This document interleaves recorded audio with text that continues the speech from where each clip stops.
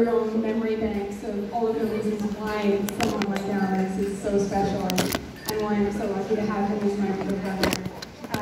So I may be biased, but Alex, I've been thinking about it for the last few weeks, and I think you might be the world's best big brother. You were the eldest of the three of us. You blazed a wide and hot trail for the two other siblings to follow. And you were the perfect person to do it because, as others have mentioned, you approach the world with such opportunity in your eyes and such a sense of adventure. And Tom and I, no offense Tom, but we're not quite built in that same way. Not that he and I are the same person, but I was thinking about who Alex is as an individual and talking to my grandmother recently, who's a really reserved, diplomatic person, and I said, Gran, you know, I have to say, I think Alex is probably the most interesting of the three of us, and I've never heard a faster "that's for sure" out of her. Without a doubt, Alex is the most interesting of the Harrison children. He's always been outgoing, incredibly confident, and has allowed me to follow in his footsteps in a way that has made my life so much more interesting as well. Beyond being undeniably the most interesting, Alex has also been rich in creativity and has an entrepreneurial spirit that can be applied in all kinds of directions. So for everyone's benefit, I'll just give you a quick review of Alex's CV over the years to know how he's applied himself, what kind of gigs he's had. One of my earliest memories of him is telling me a story of the kind of restaurant he was going to own when he was older. So he would have been about 6 and I was 4 or something. But the restaurant was going to be in New York City, and it was going to have an entryway that was so long you couldn't even see to the end of it, and you would have to ride a motorcycle down the front of the entry to the restaurant to even approach it, which was like the most incredible, preposterous thing I had ever heard that I would never have thought of. And that's just generally how Alex approaches things. It's just, what is the most amazing way to do something? It seems impossible, but I'm sure I can find a way. So many of you in the room will probably identify with some of these roles. So the first one on the list is a shout out to Joe Squire, who must be here somewhere. That's right, so Dock Boy at Thetis Island Marina. That was an important gig. Also in the salty seas of the Gulf Islands, Alex was a Polaroid photographer and would row out and take pictures of people on their boats, see if they would toss him $5 or $10 for a custom photography job. Yeah, he was a soccer referee, which takes incredible diplomacy, judgment, and confidence in your decisions. He was a pizza delivery driver and also got me into that same trade, and I think it's still been my favorite job I've ever had anyway, so thank you, Alex, for that. He worked in the oil sands, he worked in the busy kitchens of Montreal, working entirely in French. He worked in construction, he did after-school care and helped vulnerable kids at the Boys and Girls Club.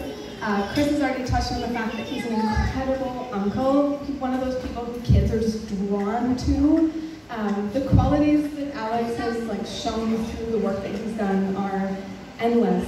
But I'm going to turn it over to Tom to tell one of our favorite stories about a particularly great pursuit of Alex's. Alex.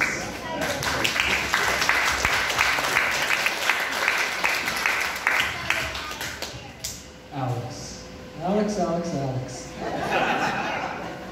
I think everyone already knows, even if you just met him today, this is a man with some tales to tell. I'll start out with one of my favorite Alex stories, which is actually a story that Alex told 8 years ago when Caitlin was being made. And Alex and I were up in front of an audience just like this one. And I had no clue where he was going. But very quickly it was obvious that he was getting ready to reveal one of the most closely guarded Harrison family secrets to this crowd of hundreds. And so this story starts in September, just like this one, but back in 1982.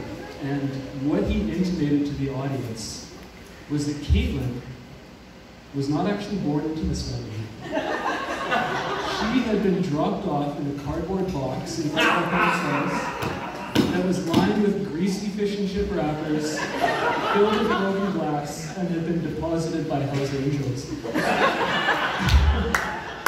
And then Alex's speech just went off from there, and it's even more ridiculous and outrageous with every sentence. And I don't think I've ever laughed harder at a speech before. And yeah, the best part about it was I just had no clue what he was going to do next. And I think that's a really good representation of what it's like to hang out with Alex.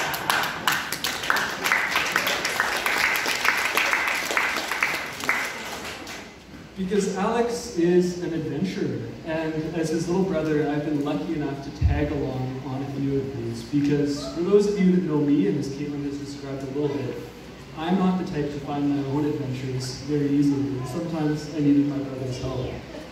And so this is a story like that this one's in maybe 97, so I was probably 11 years old, Alex is 16, 17, and it was a beautiful Saturday, which meant that I was sitting on the couch thumbing through the World Book Encyclopedia as I did 3 times.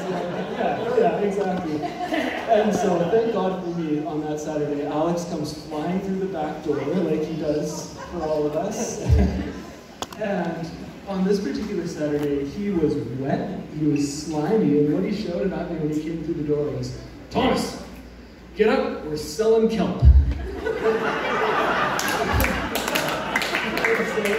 One more for the list. Kelp salesman.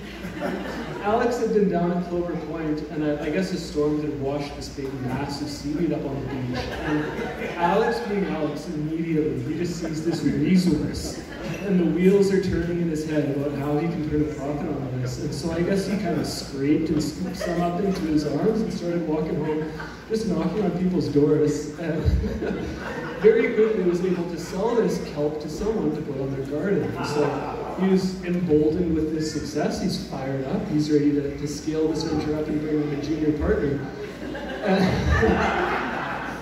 And so he brings me in tow. And of course, I hop off the couch. I've got nothing else going on, and chase after him. And the only shoes I could find at the back door were his, which were too big for me. But I slap after him into the backyard. And then we're quickly into our dad's tercel, firing up to the Fairfield Plaza. And Alex invests in a couple of heavy-duty garbage cans. And so now we're in business. We go back down to the beach, fill those bad boys up. We've got tons of kelp. We're ready to make serious money.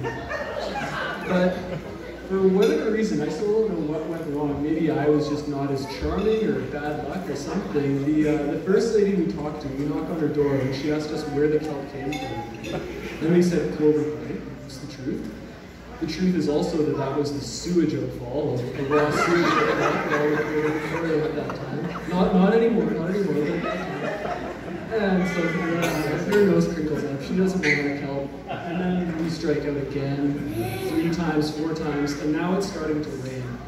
And I don't have Alex's courage of conviction here. I don't have his ambition. I'm starting to turn into a whiny big little brother.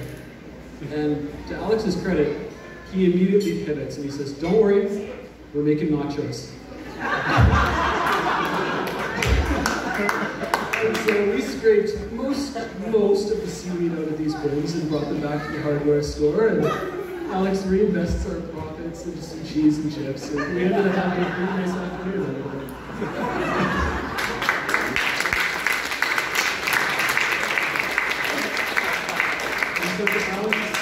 Thank you for being my big brother. Thank you for letting me come along with you on some of these adventures. And to Geraldine, we're so happy to formally welcome you into the Harrison family tonight, and for you to go on many happy adventures together with Alex in the future. So cheers to you two. Congratulations. Love you both.